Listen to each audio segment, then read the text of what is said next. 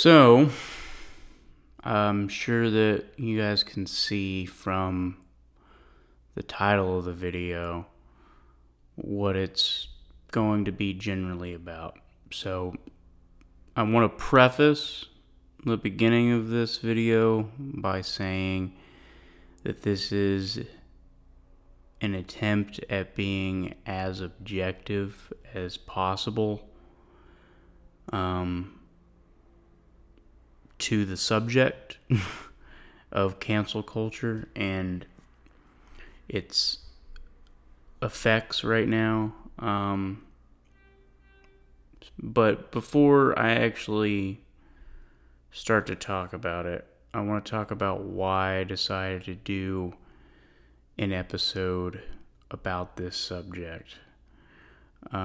Specifically within music is how I'm going to, approach this conversation at first. And then I might talk about some things about cancel culture within society in general, but it's going to mainly be about music. So first, let me just say what inspired me to finally do something like this. It really has to do with the continuance of seeing a lot of things in my local music scene recently about bands getting canceled and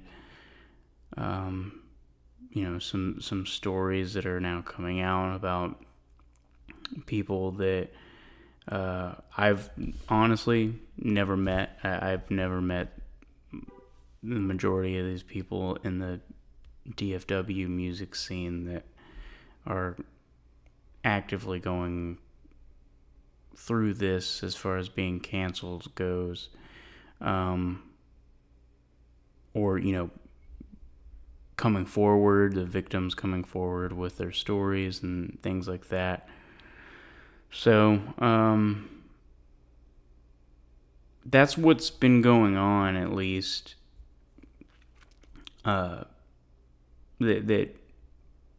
finally made me pull the trigger in doing a video like this. And, if you experienced something, I want to first just apologize that, you went through something like that, and it probably doesn't help that some guy you're probably not familiar with is talking about this sort of thing, but I think it's something that needs to be addressed now. And I'd like to also share some of my personal experiences with people that I've known that have been canceled. And then I'm going to share a more personal experience myself kind of later on. So, first thing I want to say about the concept of canceling in general is that it's not anything new, okay? This is something that has always existed in multiple different forms. The internet and access to social media has really just accelerated this phenomenon. I don't think that the act of somebody being canceled is something that is honestly very unique. I don't think it's a unique phenomenon. I think that maybe some of the ways in which that it's affecting people is unique, and I do think that there are certain aspects of maybe some of the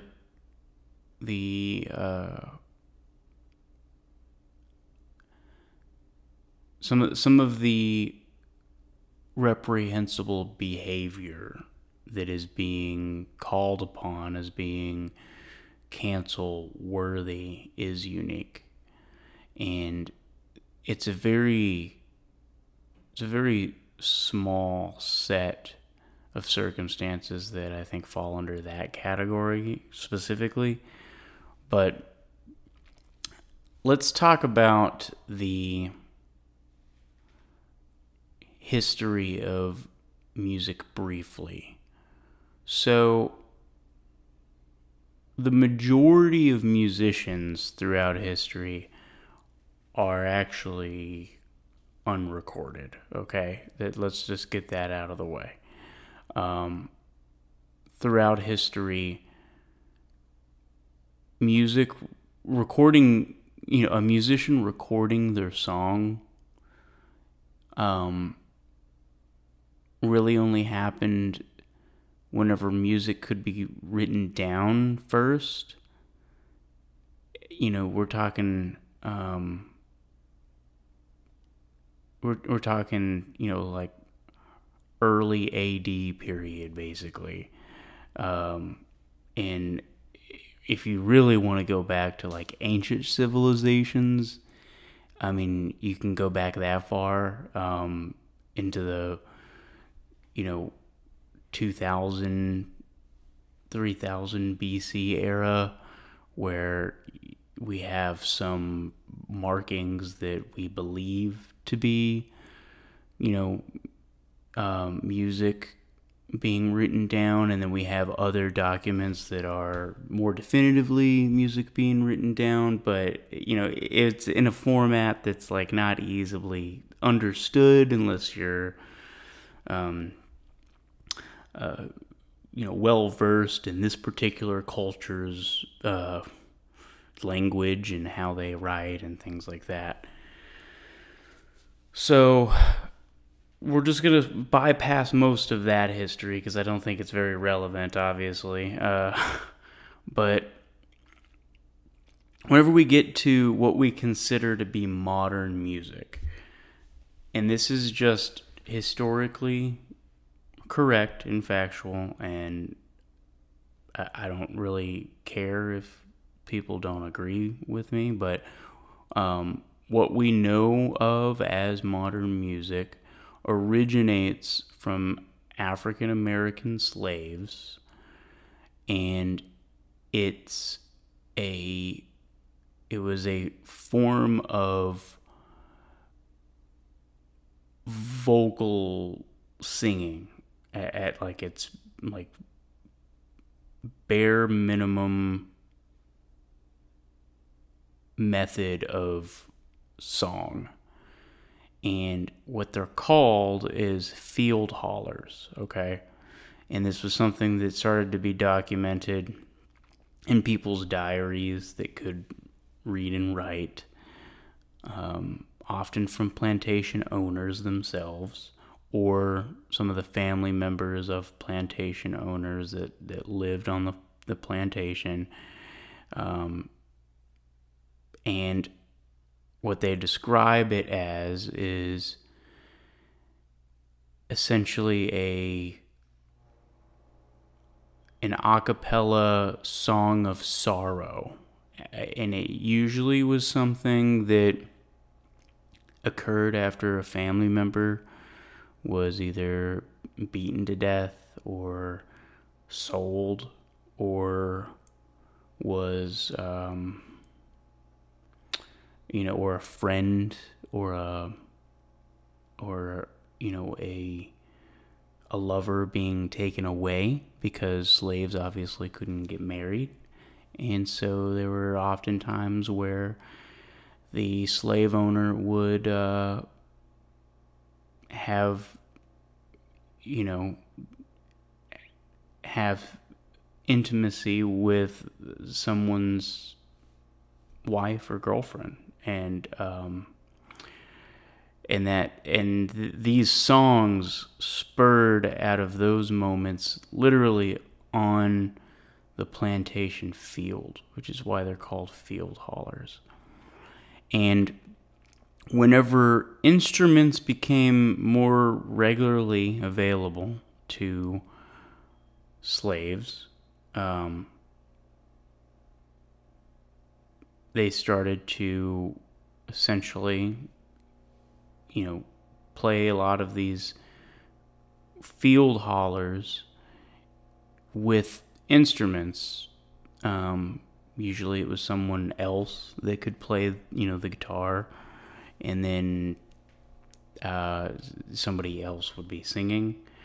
And these things usually would occur on like off days or something, because slaves had usually like one day of rest, usually on Sunday, and it's because the slave owners would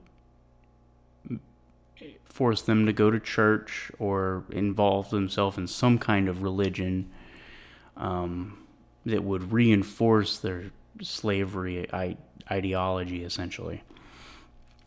But through that form of music, it became what we know as the blues, okay? That's where blues music originates from. And so the majority of blues music was not ever recorded because there was nobody to write down this music. There was nobody that would even think about recording this kind of music, because a lot of people, due to racism, didn't even see it as music. And that's just how it was. Now, we're going to skip ahead a little bit to Robert Johnson. All right, so Robert Johnson recorded his album in San Antonio, Texas. I believe it was like 1918.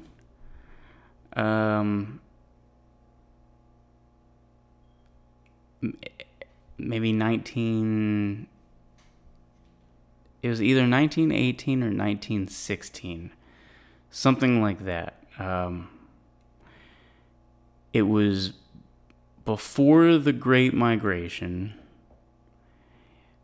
maybe even in the early stages of the Great Migration, and Robert Johnson was, at the time, considered to be the best guitar player, and it scared people so much that there were all kinds of stories made up about him. Some people said he made a deal with the devil. Some people said that he, would go and worship the devil. And then other people would say he was, on all kinds of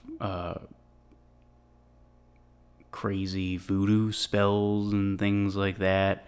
There were a lot of rumors about him, but the truth is that he was essentially a runaway slave who just refused to live under slavery.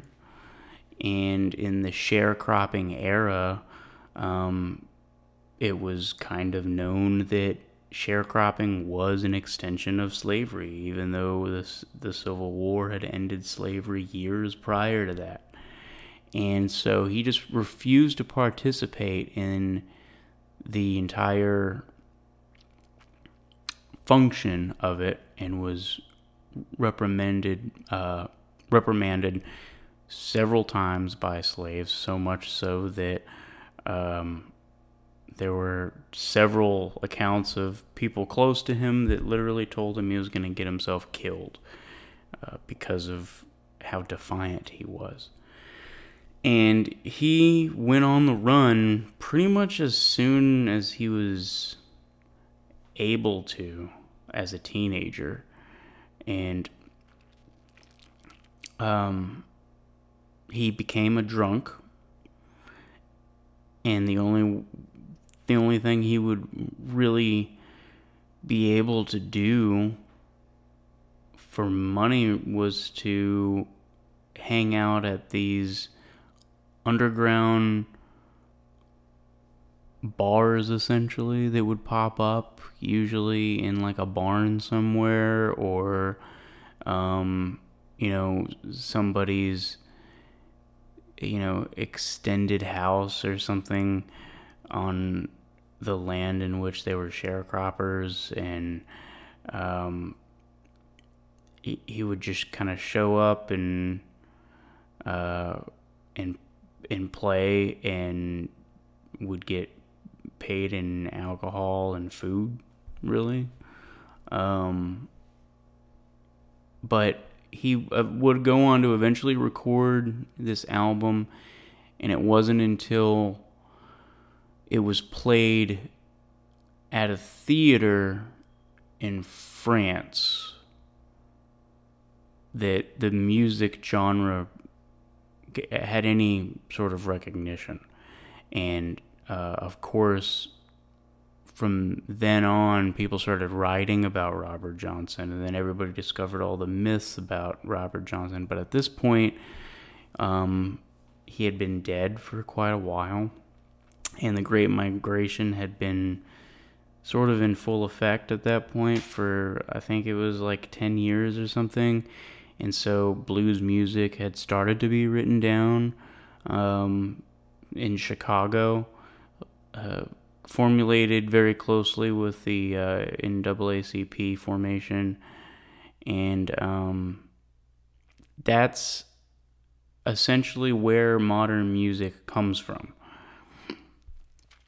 Now, if you were to try to tag this concept of canceling somebody, I think you would have to kind of acknowledge that Robert Johnson was probably the first canceled musician that you could really pinpoint. I mean, he was at one point literally kicked out of every social circle that he ever associated himself with after freeing himself from the sharecropping way of living, essentially. And it mainly had to do with the fact that he would kind of do this thing where he'd go and meet a bunch of people and play a couple of nights at this underground bar, and whenever enough people would show up, he would get into trouble, and he would get into fights, and he would sleep with women, and he would steal because he didn't have any money, he didn't have anything, and he got into a lot of trouble. And so I think it's fair to say that if we were to take this concept of canceling and apply it across, any historical context, he could be considered to be, the first quote-unquote canceled musician of modern music. Now, we're going to move past that even further now and get into a lot of the more relatable ideas of cancellation within music. So there's been tons of bands and musicians that have done things over time within their music that has alienated them from their audience on a consistent basis. The most notable example past, Robert Johnson would probably have to be Elvis. Elvis was banned from playing so many different places because they thought his music and his dancing was just too provocative. So Elvis is a canceled musician under what we understand canceling to be about. and he was 100% a part of the rebellious culture that was anti-establishment, that was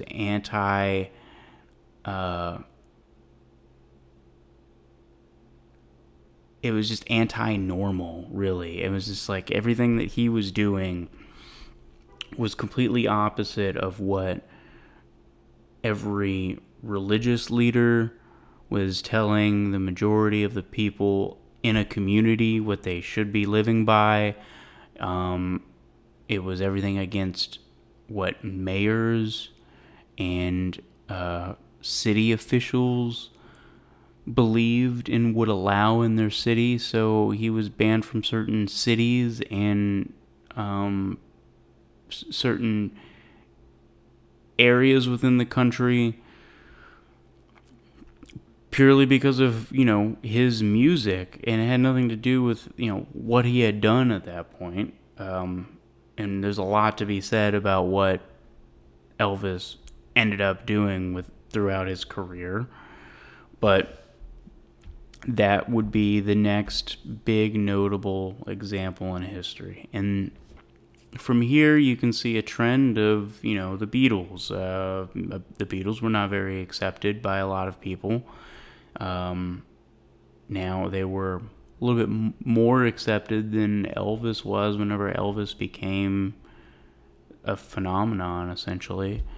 But it wasn't necessarily like the Beatles came along and everybody just loved the Beatles. No, I mean, it was a generational thing, a very clear generational thing, where the younger generation idolized the Beatles and the older generation despised the Beatles. So you kind of start to see a clear pattern here. But now I want to talk about where the music culture went in the 60s with Led Zeppelin and Jimi Hendrix and Bob Dylan, and how that led into the 70s with, Fleetwood Mac and women breaking barriers within music. Janis Joplin, from the 60s, and inspiring more female musicians throughout the 70s. And Karen Carpenter. The list starts to go on and on of musicians that were initially not accepted in their genre, in their region, and were quote-unquote canceled, banned, whatever you want to call it. And then we get into the 80s, where punk music becomes something that gets even more aggressive than the Sex Pistols from the 70s, that were also, very counterculture and was not accepted by society. And, all the implications of those things led bands to do more aggressive things musically in the 80s. And then by the time we get to the 90s, it's, it's more accepted in a way that I don't think had ever really been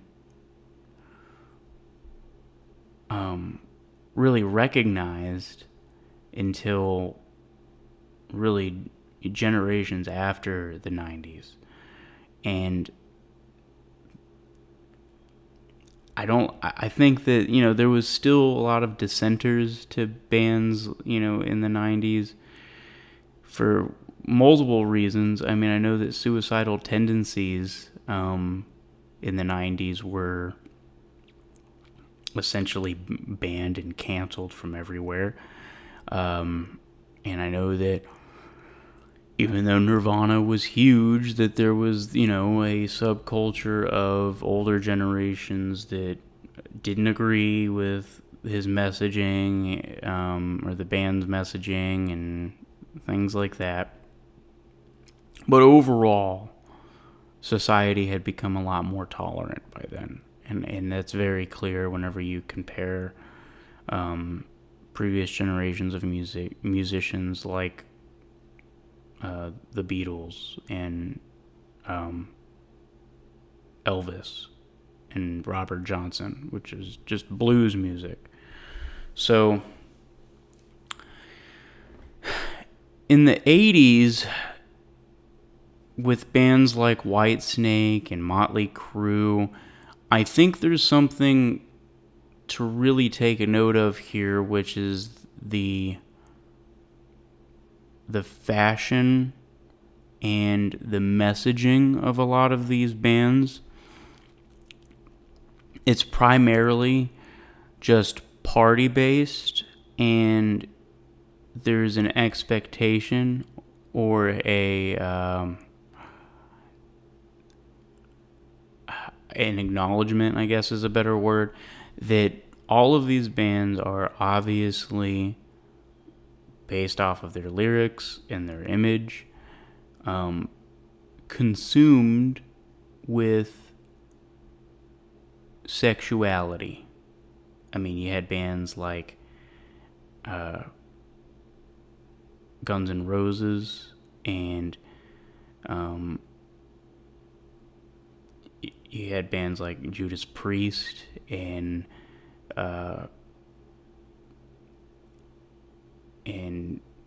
Whitesnake and Warrant and like all these Twisted Sister, and like you had all these bands that were very clearly making a statement with their image and in their music about what they're about. And here's where I think the concept of canceling in a modern sense really becomes important, because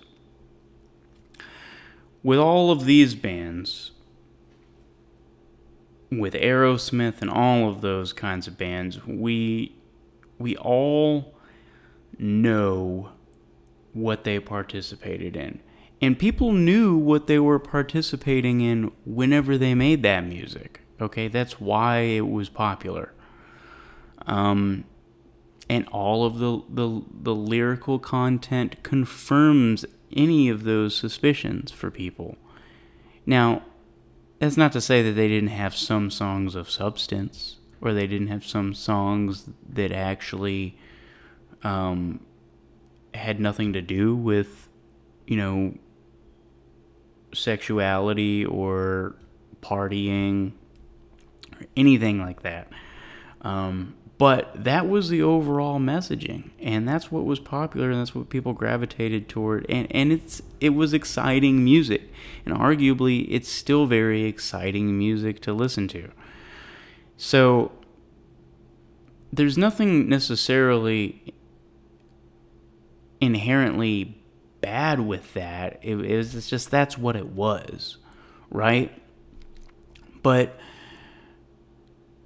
here's something that I've noticed, and I've had this conversation with a few friends of mine, right? Where if you look at music today,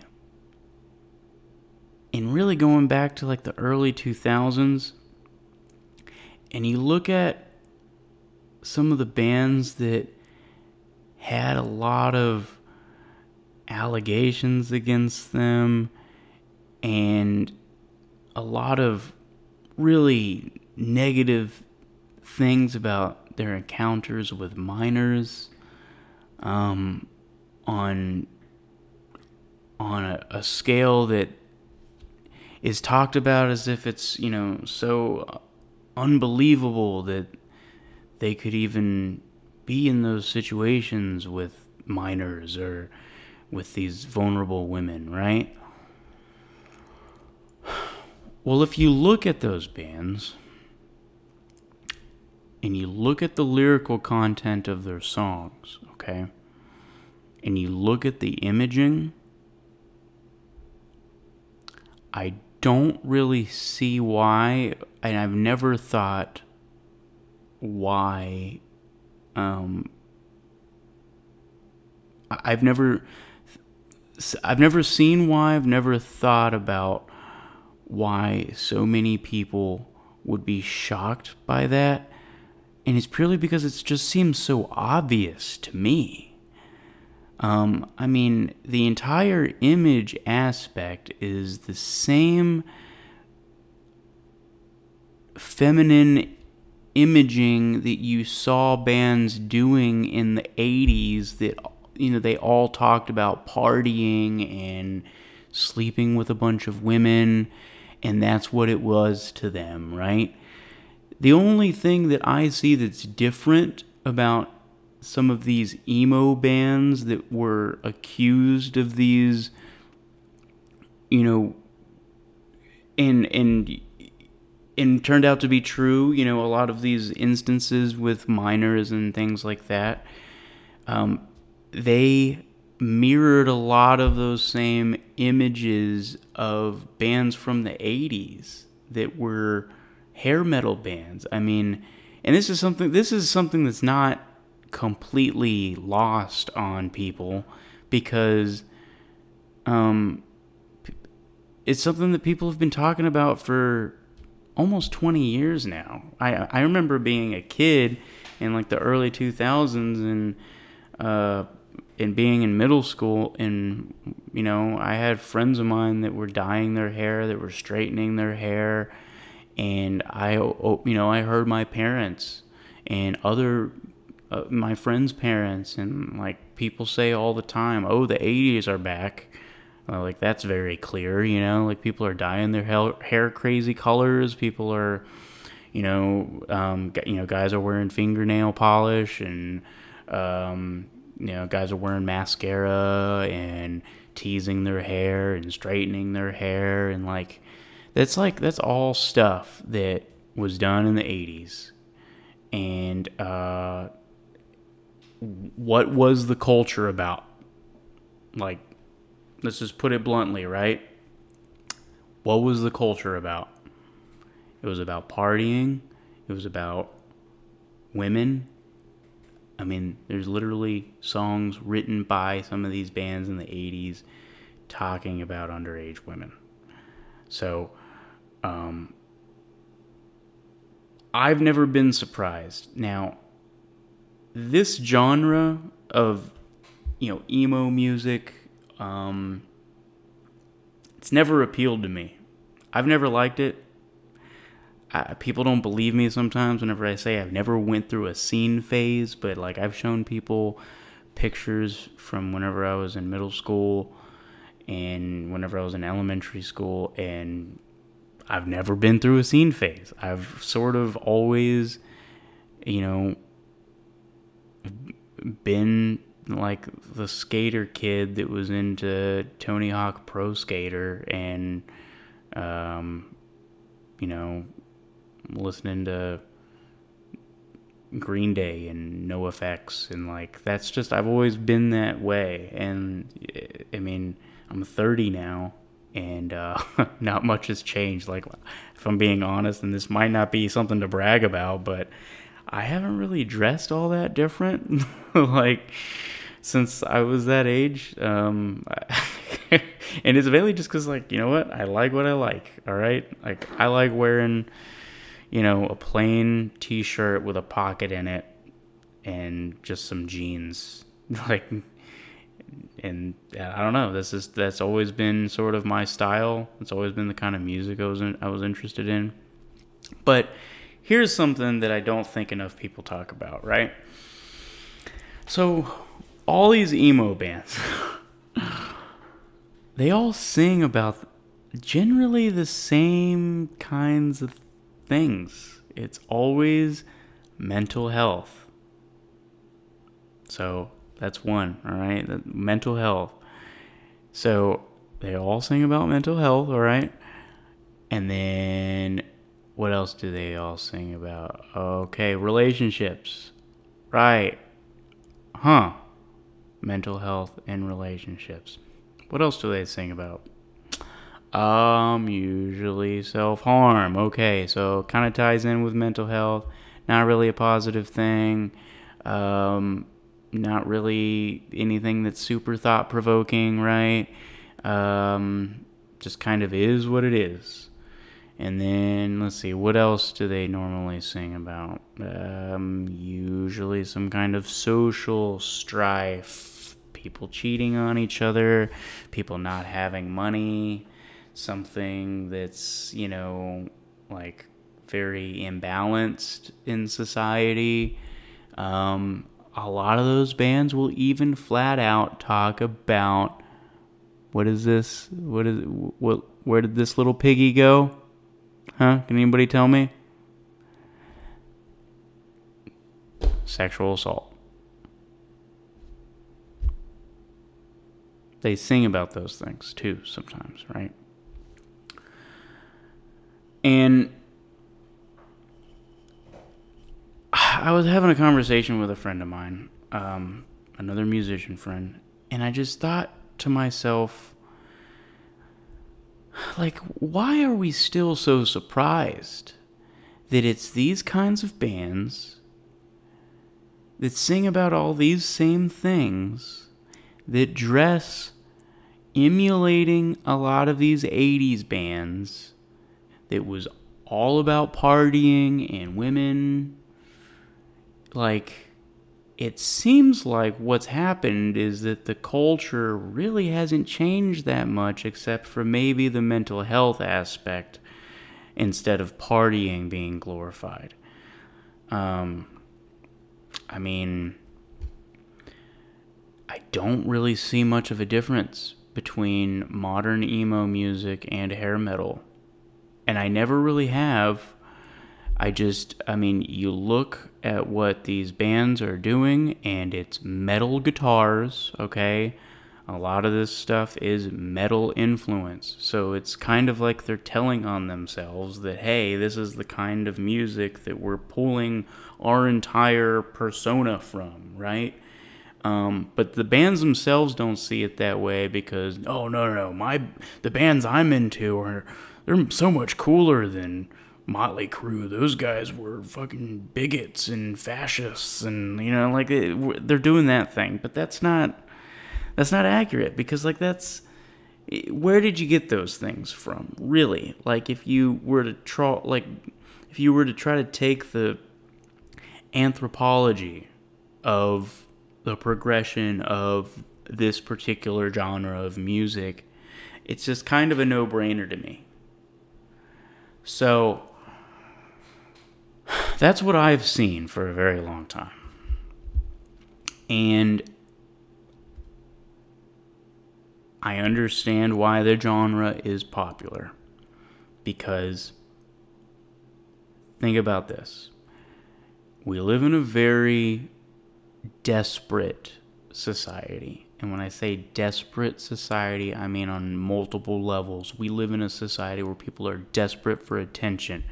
People are desperate for validation. People are desperate for acknowledgement. People are desperate for their victimhood. People are desperate for money. People are desperate for some kind of social connection. And people are desperate in terms of their mental health, their depression that they're dealing with on a daily basis. And whenever you're young, you are depressed, okay? And there's just no other way around that. And unfortunately, our culture enables that depression on multiple fronts. It's really not just one thing. I think we enable it in schools. I think we enable it in social media spaces. I think that we enable it in our friends. Just being completely blunt here, all right?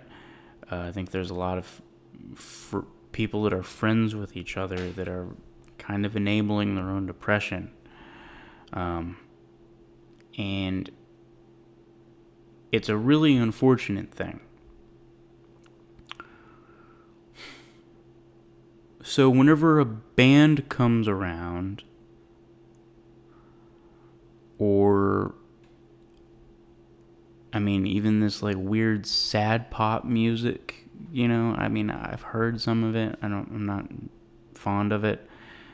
But like whenever these kinds of musicians come around, they attract all of the people that are into that kind of music.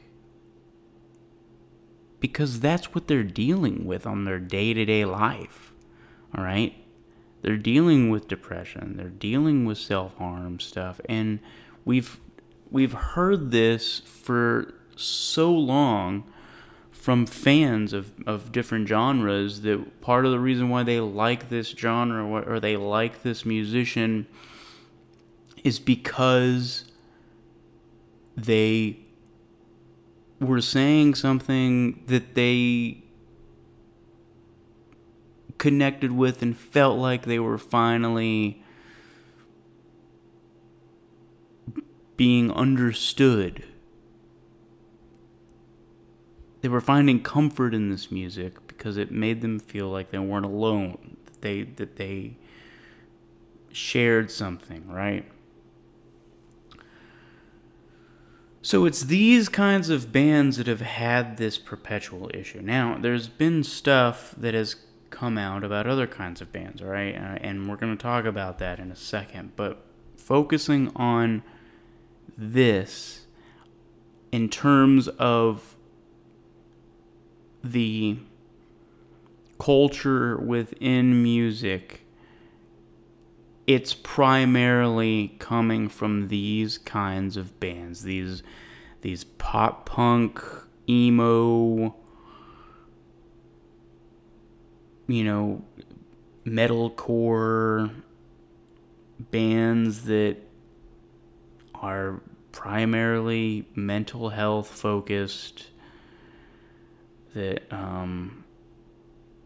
end up having a lot of these allegations. And the thing is that these bands, they attract this younger audience because of the lyrical content of their songs, because of the imagery, okay? Because the imagery is provocative, and it's feminine, and it's accepting. The environment is that, you know, we're all going to share our pain with each other. That's the environment. And that's a really hard thing to navigate for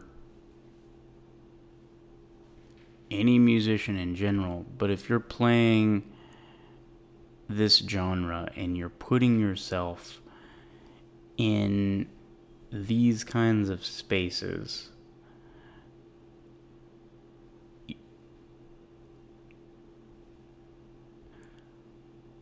and you're dealing with those things for real on top of all of that, that's the absolute worst person that you would want to give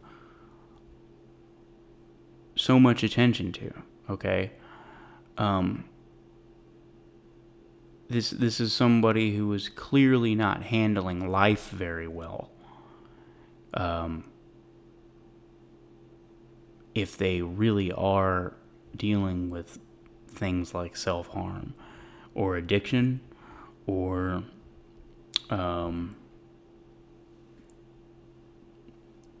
you know, really terrible relationships. This is not someone that you want to be putting in positions around vulnerable people. I mean, that just seems like a no-brainer to me, right? But it happens. And people are shocked whenever something comes out about their local emo band taking a conversation a little too far, and doing things with a minor that they shouldn't have been doing, right? Like that's something that you can easily draw the connection to. All right, now here's something that I've noticed in terms of the act of canceling. Okay, the threshold for what is or isn't cancelable it's constantly shifting. I can't find a consistency between some bands that I have just discovered that I'm finding out are canceled and what they were being canceled for, and other bands that I've known about for years that were canceled, that I'm very well aware of what they were canceled about. Like a lot of these stories are not matching up, and I've noticed that in the cases that they're not matching up, it's usually outside of this emo genre. It's usually bands that are not emo at all, that end up being canceled for something that you just like scratch your head and you're like, what? Like, they were canceled for that? And I don't know. It's starting to be a little confusing as a music fan. So let me use an example. I don't remember the name of the band now. It's a solo artist, but I discovered through this article on Reddit that there was this guy that was like really popular, and it was just like one comment on this Reddit thread, and it was like, yeah, it sucks there's so many musicians getting canceled. I still can't believe the story about whoever this guy was. So I was like, okay, first let me listen to the guy's music, because I want to know what genre he's even playing. I looked it up, and he played this like 70s style disco feel type thing. Like it was R&B, disco, pop. It was pretty good. I mean, but it took me like a day, almost an entire day, of just periodically going through articles on Google, trying to figure out like, why was this guy fucking canceled? And come to find out, it's because him and a friend of his somebody had taken a picture of them at a Trump rally, and that was it.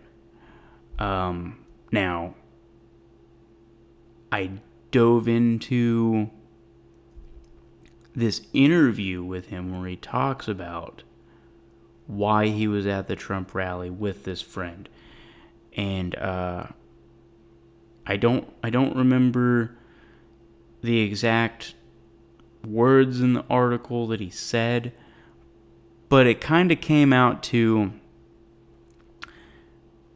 look, I've been a liberal my whole life, and we're in a very divisive, polarized country, and I had a friend of mine that didn't agree with me, and in order to, broaden my understanding of the social climate, I wanted to really see if what was happening at this Trump rally was, what was being reported on the news, or if things were actually different. And, this is like 2016, I guess, so 2017. Or I'm sorry, 2015, 2016 is essentially whenever he got canceled or something. And, or it's not whenever he got canceled, but that's whenever he was at this Trump rally. And so he just, and so that's what his explanation was. He was like, look, I was young. I didn't really know what I believed in, and I just kept seeing stuff on the news. And I ended up at this Trump rally, and, I don't. He even. I think he even said in the article, was like, I don't. I didn't vote for Trump, or something like that. But just him being seen there in 2015 was like enough for him to get canceled. And that's obviously an extreme case, right? But I'm going to tie it into some of my personal experiences with this, because it's starting to really not make a whole lot of sense to me.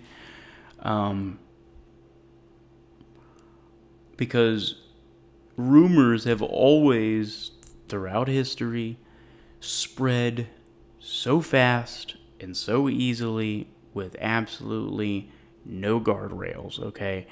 And the internet and social media has just made that phenomenon accelerated to a scary degree, honestly. And I had a group of music friends that ended up being quote-unquote canceled during the pandemic. And it started out of someone being upset that they weren't invited to a party. Okay, this isn't a joke. This is actually how it started. Someone wasn't invited to a party. There was a little bit of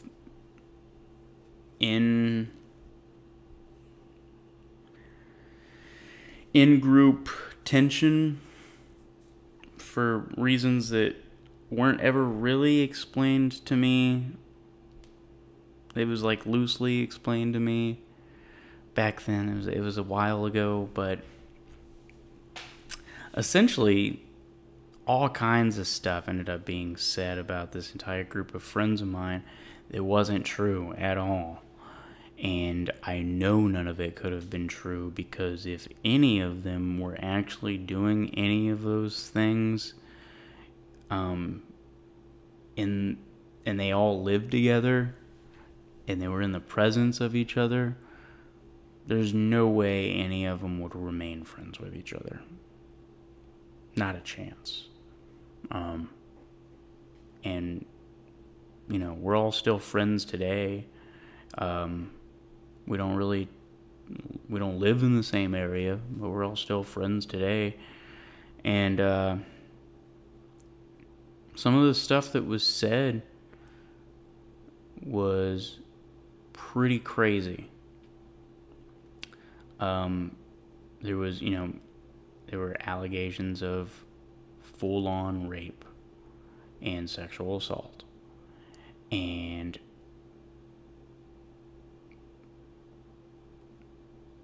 none of that ever happened.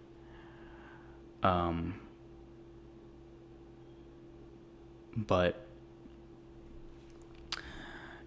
the group never really recovered after that. They weren't able to do the things they wanted to. One of their bands wasn't allowed to play. Actually, two of their bands weren't allowed to play anymore. And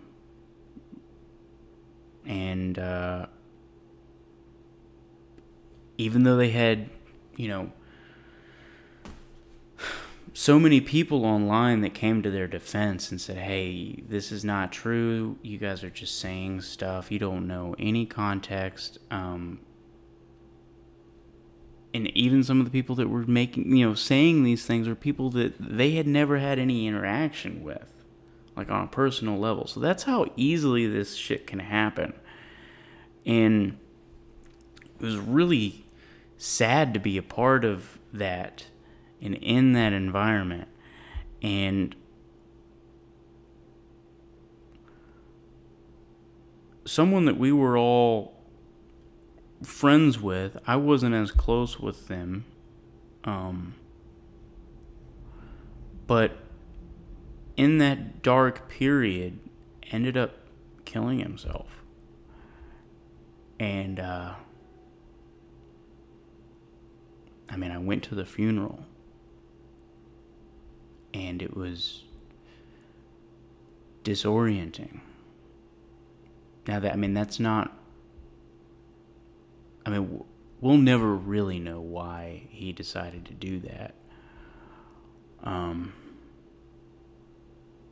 he it's not the first person that I've known to commit suicide. I've known 4 people that have committed suicide since I was in high school.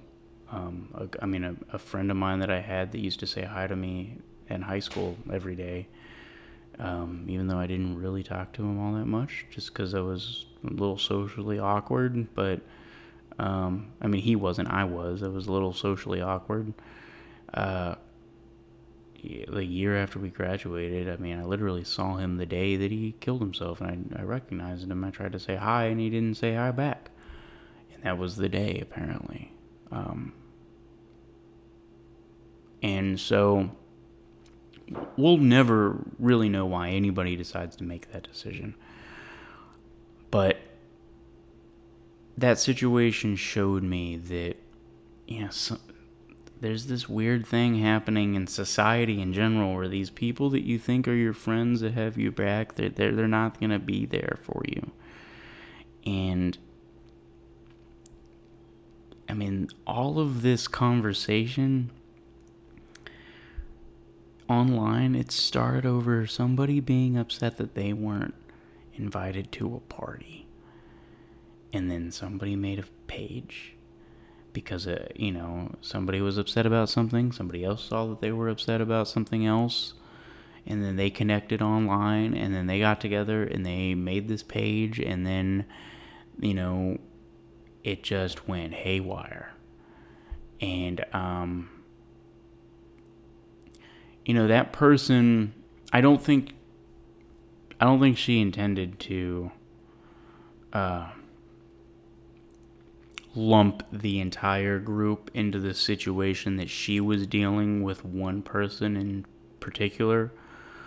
And I don't know the entire story of what happened between her and this person in particular that she had a certain experience with. But I do know contextually that she had been in an off and on again relationship with this person in this group, and there was a lot of miscommunication in the relationship, and she felt a certain way about a certain thing that happened between them in this gray area of them being in a relationship, not being in a relationship kind of thing. And that's difficult for anybody to go through. And like I said, I wasn't there, so I don't know exactly what she experienced. But it had nothing to do with the 3 or 4 of my friends that were implicated in being, these things that people they had never met were saying about them.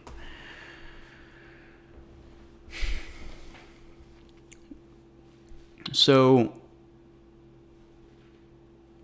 I say all this to say that since then, I've even seen more of that kind of behavior. It's just more of the accusatory behavior online of musicians of a certain demographic. I mean, we can just say it. It's the straight white male demographic that has a lot of these things being said about them, whether they're true or untrue. And that's just this is the fact right now. I mean, it's part of the ideology that people are living them within. It's the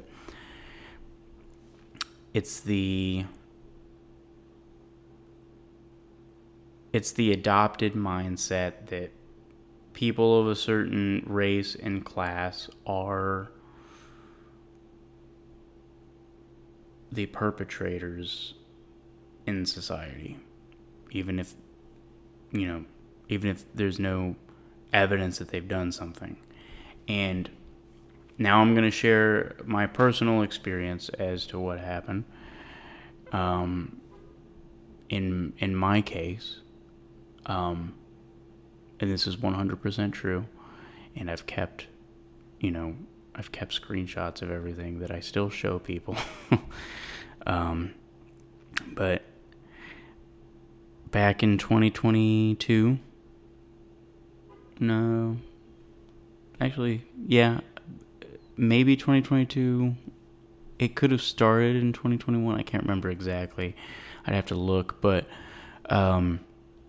our band was playing a show, and I met some people that I'd never met before. They were brand new to Denton, apparently. Literally just started going to school at UNT, and one night at this show, I met some of these people that I've never met before. I was very respectful. I said, "Hi, how are you?" I talked to the one person in the circle that I knew. Asked them how they were doing. Everybody was very quiet. It was very obvious that, there was a lot of social anxiety present on both ends, because I'm not a very naturally social person. Something I've had to work on my entire life. And I kind of just walked away from the exchange after just getting everybody's names and asking them how they knew each other and asking them what they were going to school for. And then our band played the show. I had multiple friends that were with me because I never really go out alone. I only ever go out with people that I know. And so we played the show. I talked to the people that I knew there and packed up my stuff and left, and everything was normal. I said bye to the owner because I was friends with the owner. I knew who he was. And then 2 or 3 days later, there is this Instagram page that pops up out of nowhere, and it says that I misgendered somebody. It says that I stared at them while we were playing and made them uncomfortable. It says that I was standing too close to them whenever I was watching the other bands play.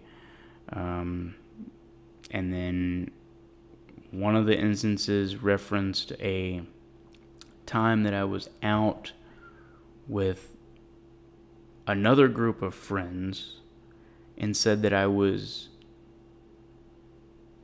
dancing too close to them. And that went out on this Instagram page that had all these other terrible allegations about guys that had apparently beat their girlfriends and took advantage of girls at a party and all this other stuff. But in the post that was made about me, it literally admits that I was never talking to some of the people that I was, supposedly staring at and making them uncomfortable. And it admits that I didn't touch anybody. I didn't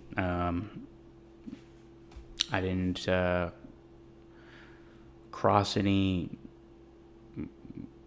vocalized boundaries. And I ended up doing some digging, and I figured out who the person was that made this post, and it was just this person that I had just met that one time in that circle of friends that I had no prior knowledge of before. They were new to Denton, and I immediately, after I discovered this post, took screenshots and I sent it to every band and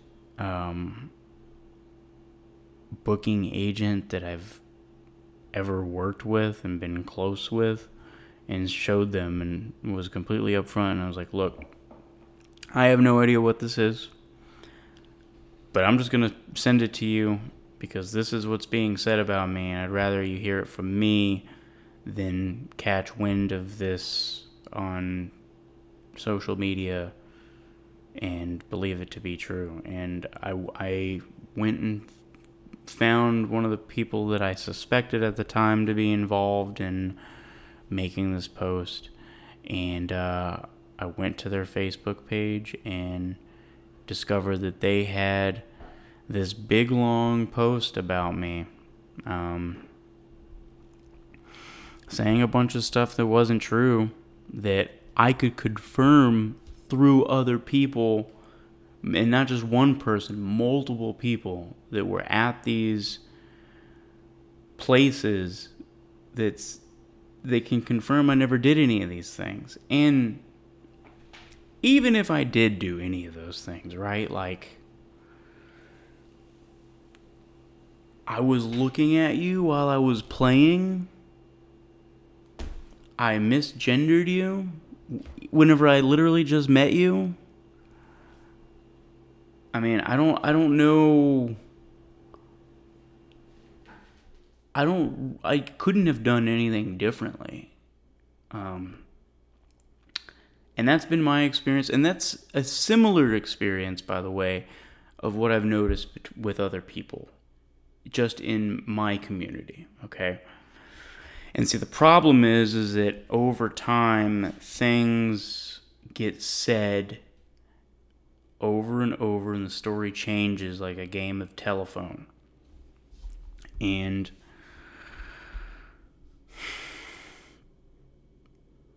it's very clear to me that this phenomenon within anything artistic is just here to stay. Because that instance for me ended up getting us dropped from quite a few shows, like within the first couple of weeks that it happened, really. And then, funny enough, I booked a festival, and I showed the owner of the bar that I was hosting this festival at, hey, this is what, just so you know, this is what's being said about me. And they're like, we don't care about this. And then I started showing it to more venues before we started playing, and they were like, you know what, this is nothing. But there's one venue here in Denton that still won't let us play, and that's fine. I mean, it's one venue, it's whatever. And I think the irony of the whole thing is that they don't know who I am. They don't know my experiences. They don't know my friends, even people that I consider to be friends that, don't adhere to a certain binary way of living. We'll just put it that way. And that's never been a problem for me. Now, I mean, I wrote an album that is very provocative and very emotional inducing. I mean, it induces a lot of emotions in people. And people make assumptions based off of the lyrical content, but I don't think that they see that it's a conceptual thing, and that all the music that I do is conceptual. I take a very large concept, and then I make every little song on the album relating to the big concept. And I do that with all of the albums. And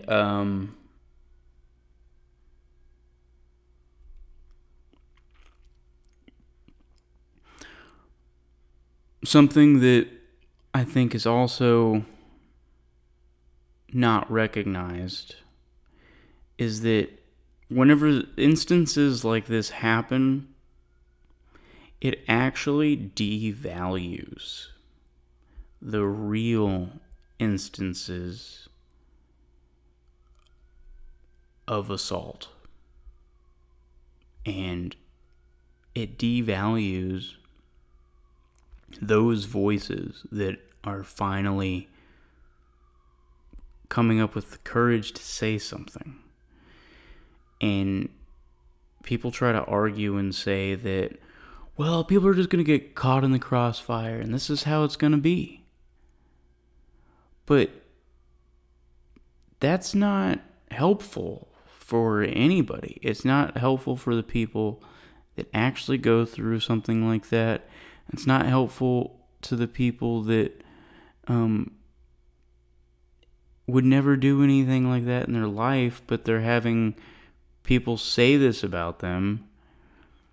And it doesn't help the people that are just completely in the dark about what actually went on, and then just see it on their social media feed because it's negative information that continues to warp the way that they see the world. And that starts to happen on a mass level, and it becomes a psychosis. I mean, it really does. You saw this with the Salem witch trials, really. I mean, people were classifying any sort of behavior as witch behavior, and poor innocent women were being hung because they were witches. And it's like we've never learned anything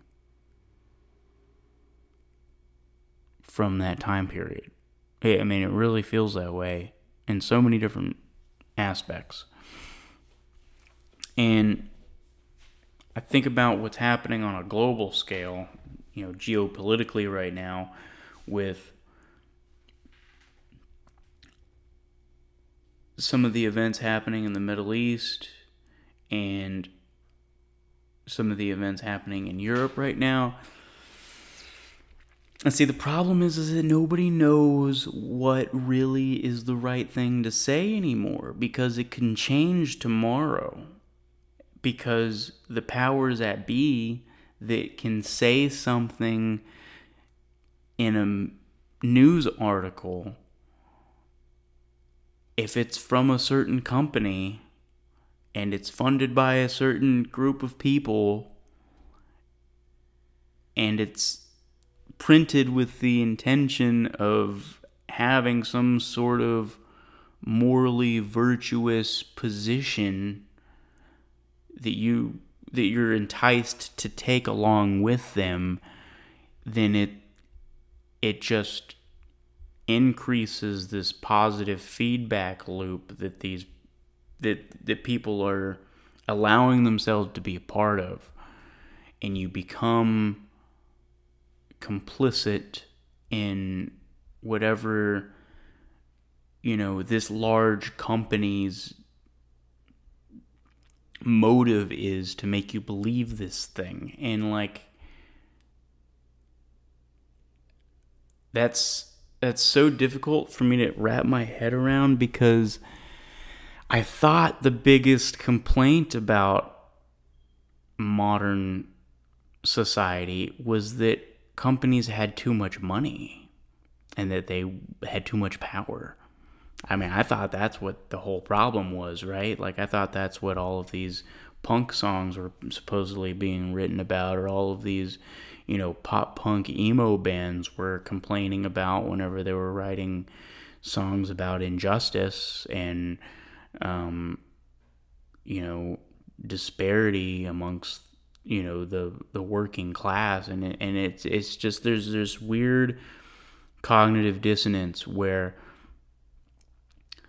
oh yeah, that's bad, and I'm better than you because I can recognize that's bad, because this magazine or this news company made an article telling me that it's bad and confirmed everything I believe about it, and this company is funded by this other company that, also has ties to the military industrial complex. But, but I'm good because I believe that. I don't understand it.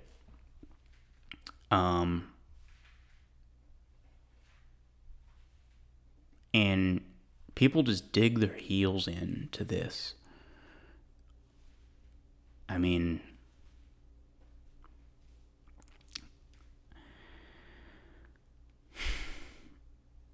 I grew up being taught about all of the horrors of World War II and the Holocaust. And,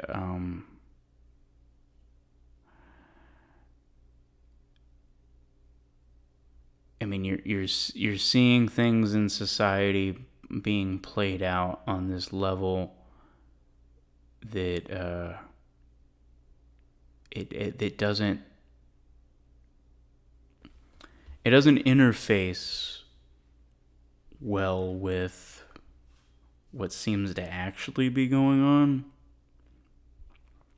So this cancel culture outrage stuff is starting to get more and more warped and far-fetched and end up at this place that doesn't even make sense from what this group of people that's been on this side have been advocating for the last 20 years, since 9/11. So, and I was old enough to understand what 9/11 was and what it meant in terms of how it was going to start to change people's lives. And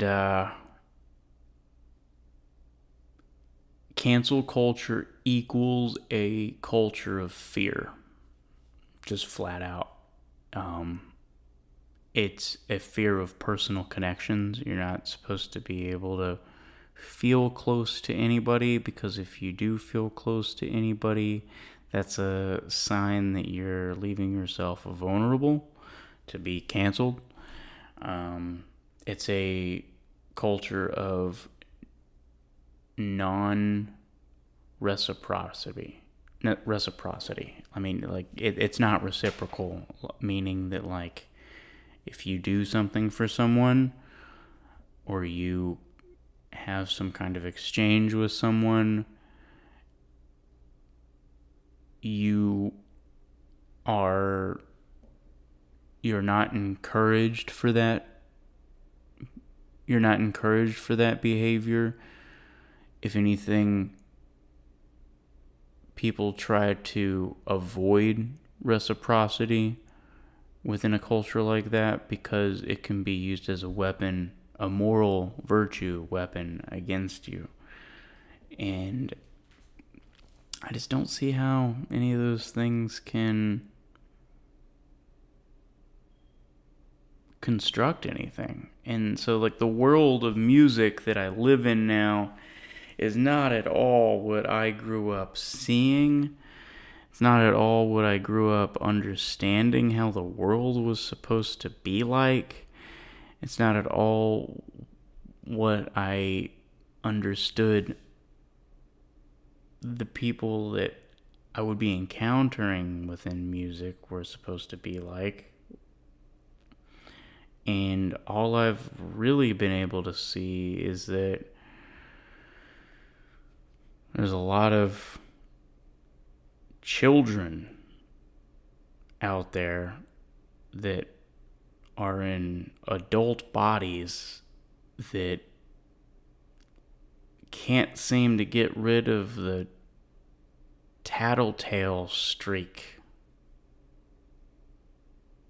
on all of these relatively insignificant things. Now,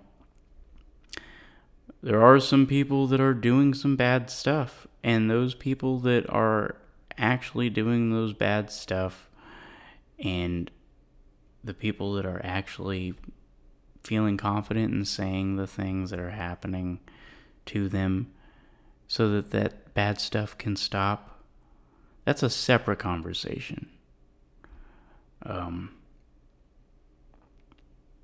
But we're too skeptical of each other. We're too fearful of each other. And I don't know where it leads. This video is not an anecdote.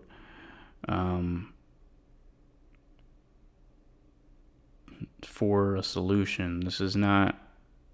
That's not what this is. This is just an outline of what the problem is, where it sort of stems from, and the only thing I can draw a very clear line from point A to B about is that the perceived evil people of the society, or the outcasted people of society, are the ones being targeted and have been targeted throughout the duration of this concept of canceling. Robert Johnson was a black man living in America who was the societal boogeyman. He drank, he played a guitar and didn't have a job and ran away from essentially his slave owner, and was an outcast from society. Elvis Presley was an outcast musician playing a music that people associated with the devil, that people associated with people like Robert Johnson that were outcasts, that were lesser than, and he was punished for it for a while until he found a way to profit from it.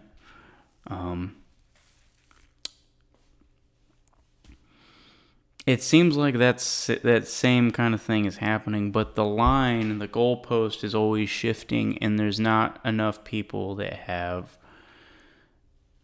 the critical thinking skills or the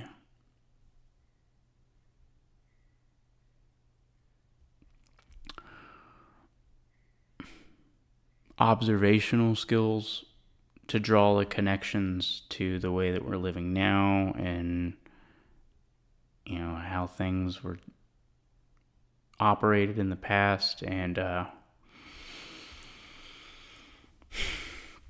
we're in this weird spot where our history is our biggest fault now.